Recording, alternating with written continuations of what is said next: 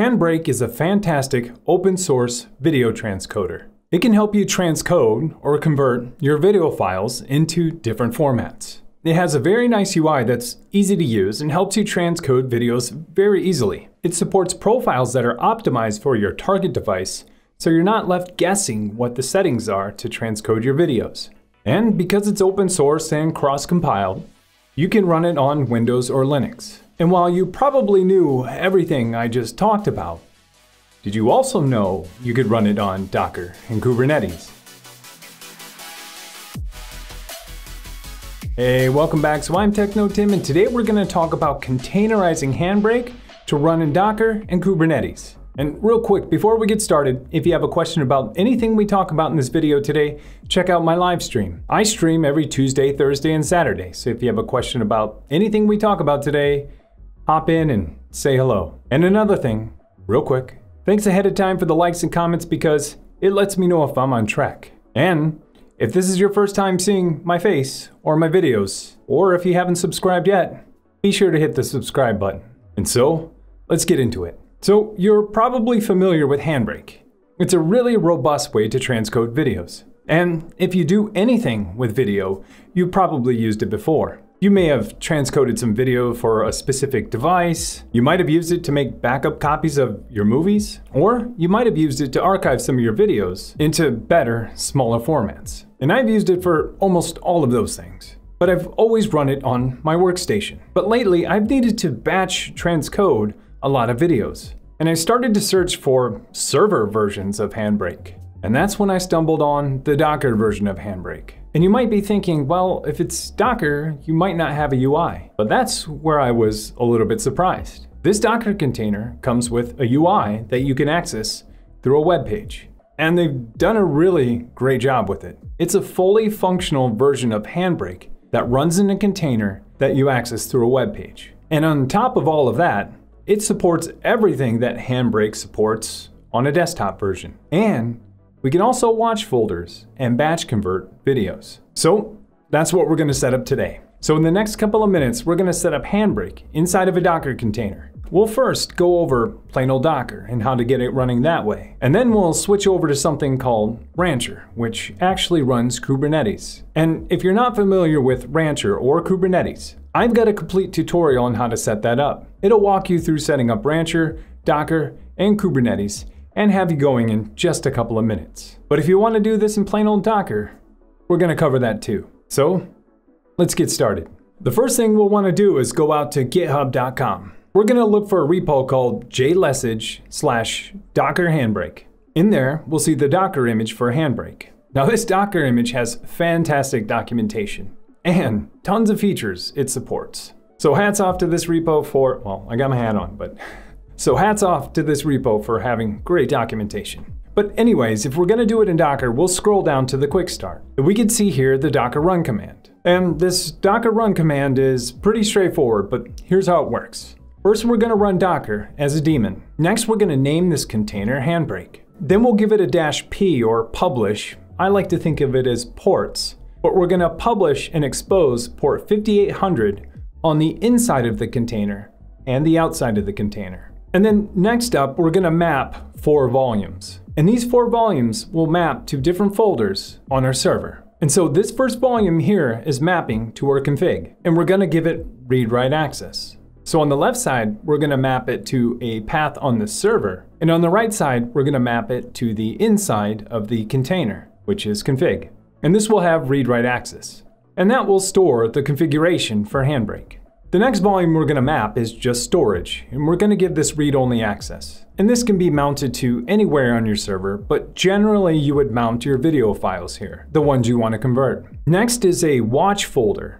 So this is the folder it's going to watch to automatically convert some of our video files. Now, we want to give this read-write access because it needs to write to the actual folder path for the video conversion. And next is output, and we're going to give it read-write as well. And the output is the output of where it's going to place files after it's done converting them. And the last piece is just the Docker registry we're going to use. And that's jlesage/Handbrake. Now there are a couple more environment variables and settings we're going to configure, but we'll do that in Rancher. So if you're interested in those, just follow along to the Rancher piece. So now we're going to convert that Docker command to a workload in Rancher. And it's really easy to do. So the first thing we're going to do is make sure we're on our default cluster. The next thing we're going to do is deploy a new workload. So we'll click deploy. Then once we're in our workload, we'll name it. We'll name this Handbrake, and we'll probably keep the default namespace. If you have different namespaces, feel free to put it there. Next, we need to do some port mapping. And the ports are right here. It's port 5800. So we'll name this port Handbrake. We'll publish the port of 5800 on the inside. Then we'll choose host port and we'll choose 5800 on the outside. And this is going to expose 5800 now on your node. If you want to use a different port here or you want to use an ingress, feel free to choose that and set that up. If you have no idea what I'm talking about and you have a single node, just choose 5800 here. One thing we'll do real quick before I forget, because I always do, is let's change our scaling and upgrade policy since we're doing this on host port. So let's change the scaling and upgrade policy to kill all pods, then start new. And the reason I'm doing this is because it's a single node install, and you can't have multiple services exposed on the same port. And I always forget to do that part, so I'm gonna do it now instead of later. So anyways, you'll wanna make sure that that's set. Next, we'll jump into volumes, and we'll talk about environment variables here in a minute, because there are some really important ones. But let's set our volumes first.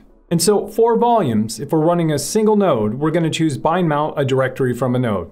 And what this means is we're going to mount a directory from that server to this container.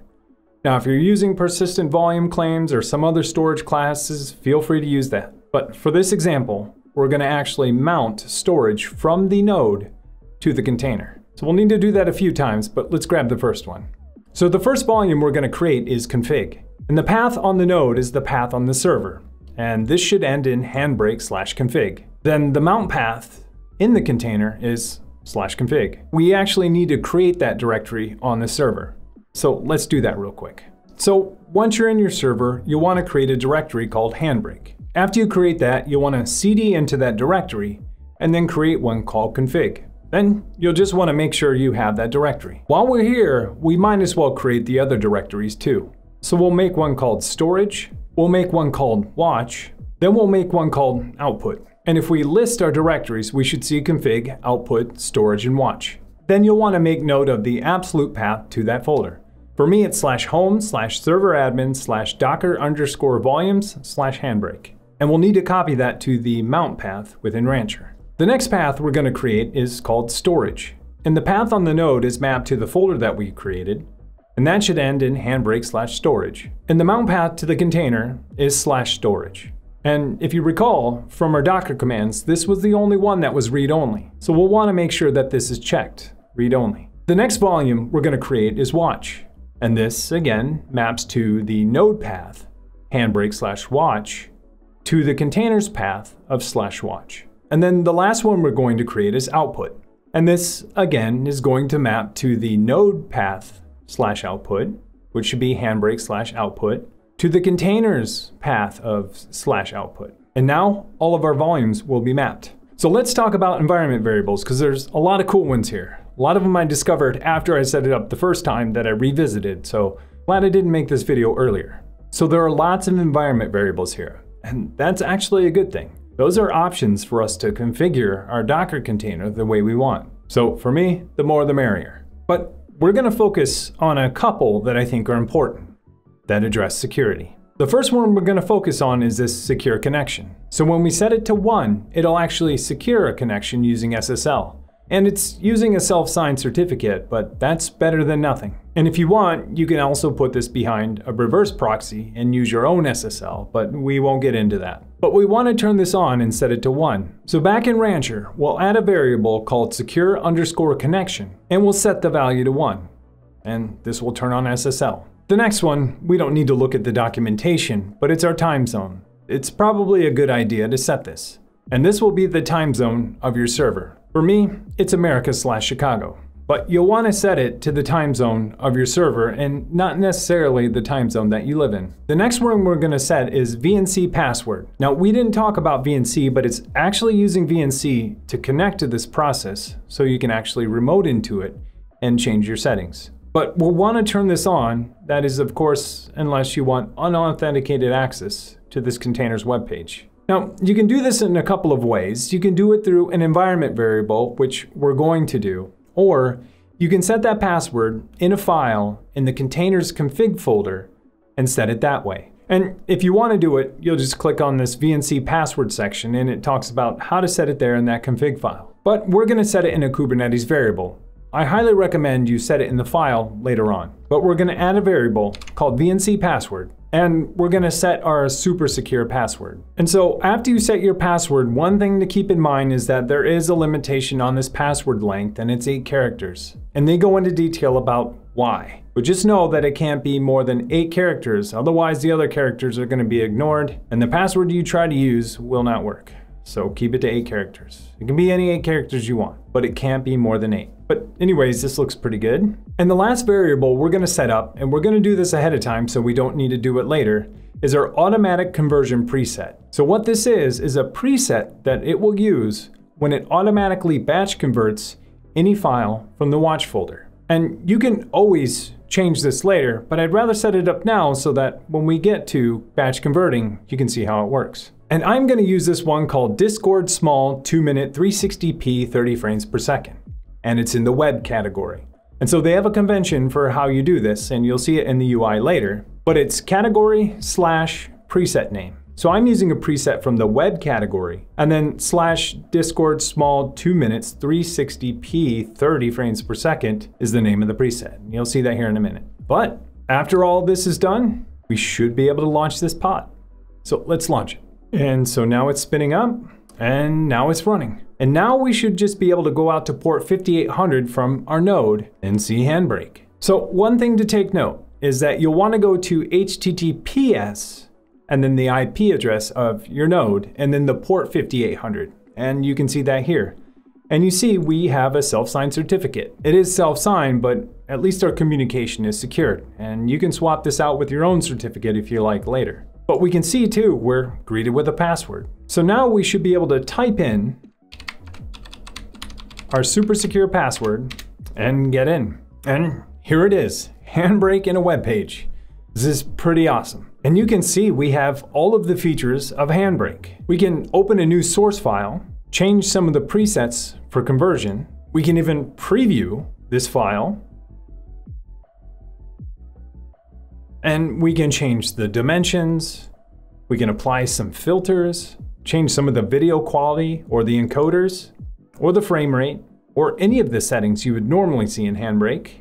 We can adjust the audio too if we like, add subtitles, chapters, tags, you name it. All the things you would normally see in Handbrake. But I bet you're wondering how I got this file, considering this is running in Docker and it's mounted files from my server. Well, I copied some files into the source directory. So that's one thing you'll have to do, is you'll either have to copy files into that source directory, or you mount a network path that has the source files you want. And so that's what I did. I copied files into the source directory, and now I can see them here. And so when I open source, we'll only be able to see files in that source folder, along with the other mounts we have too, but that shouldn't have any videos right now. So we can open this up, and we can actually start a conversion right now. So if we want to do a fast conversion, 720p, 30 frames per second, choose the settings, and we click start. And so this is actually encoding right now. And this is going to save to the output folder. And so this output folder is mapped on our Docker container. And if we remote into that server and run something like top, we can see that Handbrake, the top process, is actually crushing our CPU. Well, not crushing, but it's using a lot of CPU, which is exactly what you want when you convert a video. And you can tune this too. There are environment variables you can pass to this container so it won't use as many resources. But for this demo, I'm letting it use all, so it can use all of the CPU that this node has. And so when this is done, it will drop it off in the output folder. And you might be thinking, okay, I can do this on my own machine. Why do I want to do it on a remote server? Well, that's where batch conversion comes into play. If you recall, we set up a watch folder, and that watch folder will watch for new files.